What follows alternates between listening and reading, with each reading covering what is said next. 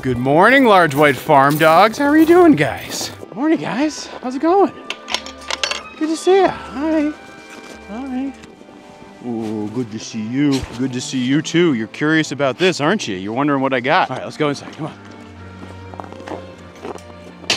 It was really cold last night. I just looked at the thermometer and it said it's 8 degrees Fahrenheit. You guys don't seem to mind it one bit, do you? Yeah, oh, snuggles from the pups, yeah. All right, let's get this day started right, huh? Definitely one of those freezing water mornings. I am sure glad I covered the hydrant last night. First we'll do water for the birds and water for the dogs. Hopefully the water comes out. There we go. Okay, you guys want to see something cool? I don't know how well you can see this on camera, but I just dumped out the frozen dog water bucket. There's basically maybe about 1.5 inches of ice on the outer wall of this bucket. Shows you just how cold it got last night. But these two genuinely don't care. They just seem like they want me to let the birds out, or maybe rub their tummies. Aw, you're such a good Abadoo. All right, guys, let's go enter the world of the birds. Abby, behave yourself. Good girl. Good morning, birds. How's everybody doing? Everybody looks healthy and okay and did well with the cold. Even though it's super cold out there, I think it might actually be either at freezing or just above freezing inside here, which just goes to show you the power of the hoop coop. Good morning, weird chickens. I'm pretty sure that those Rhode Island Reds just went in here to try to lay some eggs. I've noticed I've been getting a lot more eggs inside here, and I bet that's the case, yeah. But not you girls. These young chickens, that gal there and that gal there, they haven't even started to lay eggs yet. And by my calculations, they probably won't lay eggs until, I don't know, about February or so. All right, we're gonna let everybody out, huh, Toby? Release the Kraken!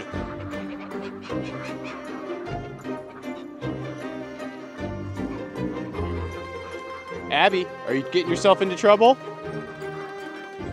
No, yeah, you don't play with the chickens, that's right. Yeah, you're trying to sit like a good girl? That's what we do. Yes, good girl. Abby, come.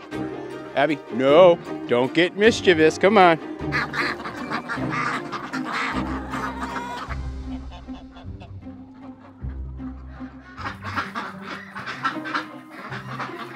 Don't worry, birds, I got your food, I got your food. Come with me.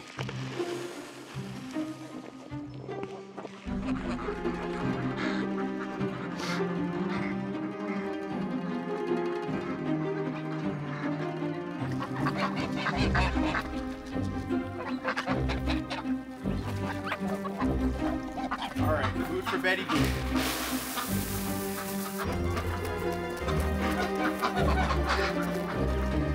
Aw, you're looking pretty rough there, girl. It's a tough time to be going through a molt. So this is officially our last pumpkin grown on the farm. Frozen solid.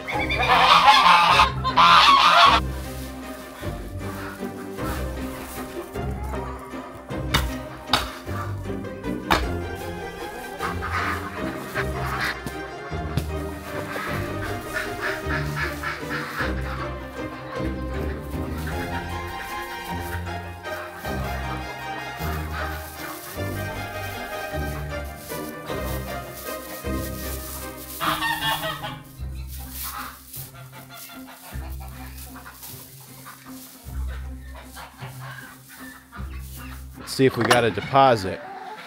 Oh yeah. Do I know my girls or what? I'm only getting like 2 or 3 eggs a day, so these are important, and it's good that I caught them before they froze. What are you two goons doing?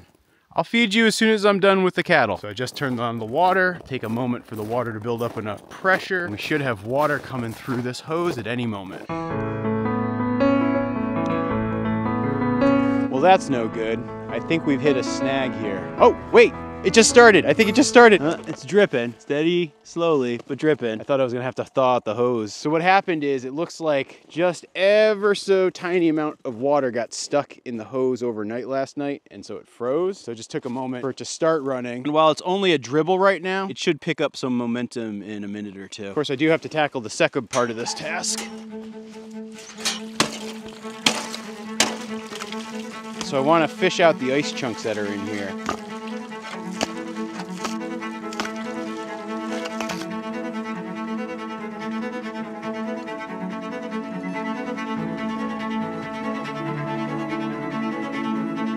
Now, Anna Green Gables is usually one of the more skittish cows, but maybe she's gonna let me pet her today. Oh, there we go. That wasn't too bad. Hey, Bonnie, how are you doing? Are you excited for the final season of Letterkenny? I know I am. Just think, she was just a little calf not too long ago. Now she's dropping bombs. Oh, you're being very friendly there, Bonnie. It's good to see. Oh, maybe you're not too friendly. Yeah, don't get too close to me, please. Going back to say hi to your mom. So the herd dynamics that sort of flared up when I introduced the two heifers have completely calmed down, and our herd hierarchy is fully established at this point. So Audrey, who's way down there, she remains our boss cow. And Ariel continues to be number 2, and she's doing really good. Oh, how's my big girl? Feeling good there, girl. Anna Green Gables, who is the cow drinking the water, she is number 3. Annabelle, where are you? Oh, she's over loafing behind this hay bale. How's it going, Annabelle? I didn't mean to disturb you. I was just telling everybody that you are cow number 4. And then Amanda Hug and Kiss, who's back over there, is cow number 5. Anne of Green Gables' daughter, Belinda Carlisle, has established her as cow number 6. Heifer number 6. I mean, like, she's number 6 in the herd. Bonnie McMurray's number 7. And then we have our girl, wee little baby B. She's at the bottom, but she's doing okay. Come here, baby B. Want to try a little sample of a cookie? Can I entice you? What if I break off just a little piece? That interest you? Uh-oh. We've caught the attention of Boss Cow. She's not going to allow biscuits to be distributed without her getting her taste. Ooh, don't be startled by it. Yeah. Oh, you almost got it. Go for it, girl.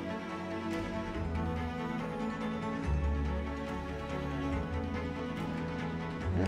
Drop it on the ground. You can keep exploring. I think Baby B's a little bit concerned that I have Ginny Barncat on my shoulder. Ginny just climbed up here while I was feeding cubes to everybody. It looks like she just took it. She just took it while I was talking to you. Oh, good job, Baby B. Maybe you're going to find out that you like those and you're going to let me give you more. Are you interested in some more?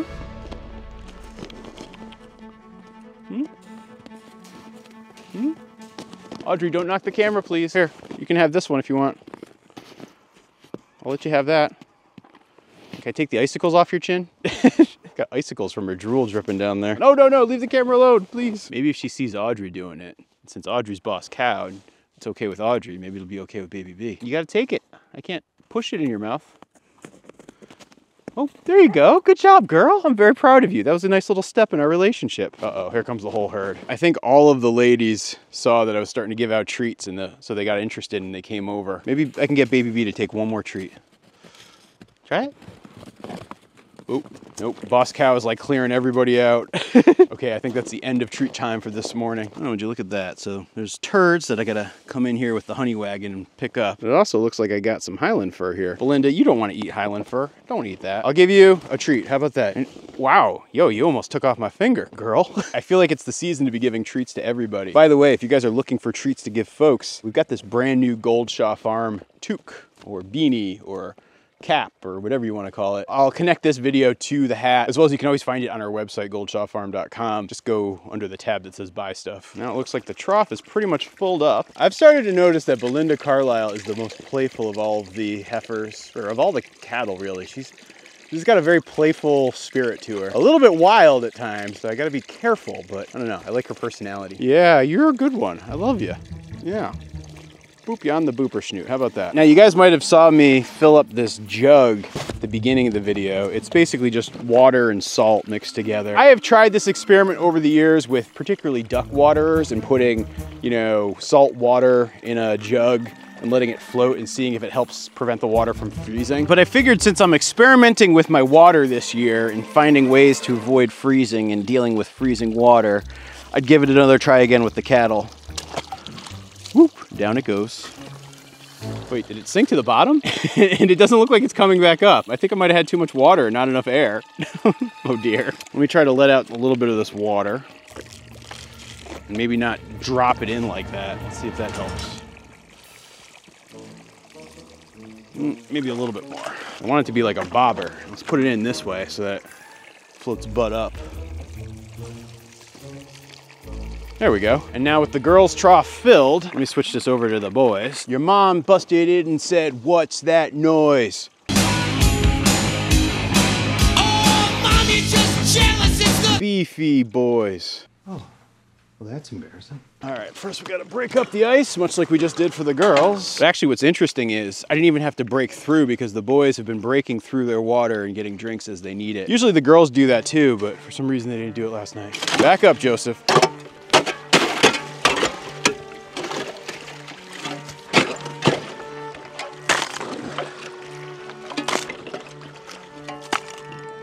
Back up, back up. Hey, don't get fresh ideas there, kid.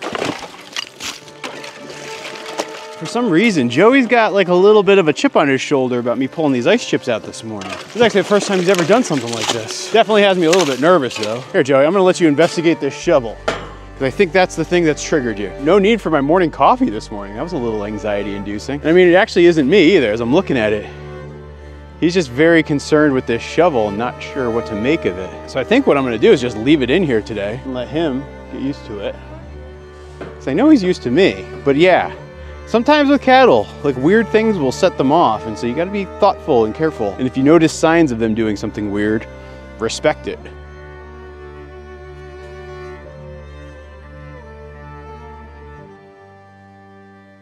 Hey, hey, hey, don't eat my camera. All right, now we can turn off the water, disconnect the hydrant. Now this water is gonna drain out, try to clear it out from any ice. Then I'm gonna disconnect this, drag this guy all the way out here. And I'm gonna clip it to the fence right here, make sure all the water filters out. You guys might be wondering if I'm gonna put one of these jugs in with the boys. I wasn't planning on it, but I was actually thinking about my little science experiment here to see like how well this prevents the freezing. And the reality is, because there's more cattle on this side of that trough there, they're gonna drink more, they're gonna interact with the water more, and so that's the one that freezes less usually. Because there's only two of them, the boy water actually freezes a lot faster, and so I think I'm gonna actually put this right in here with them, with their water. What do you think about it, Joey Ramone? I'm really curious to see if this works. What do you think, Ginny Barncat? Do you think it's gonna work? Ginny's like, I'm hungry, can we go eat, please? And if you guys are curious about the experiment with the water, I'll try to give an update. Chill out, Ginny, chill out. Here, there's food enough for everybody, here. No, don't eat Pablo's, eat yours. Ginny, that behavior is completely unacceptable.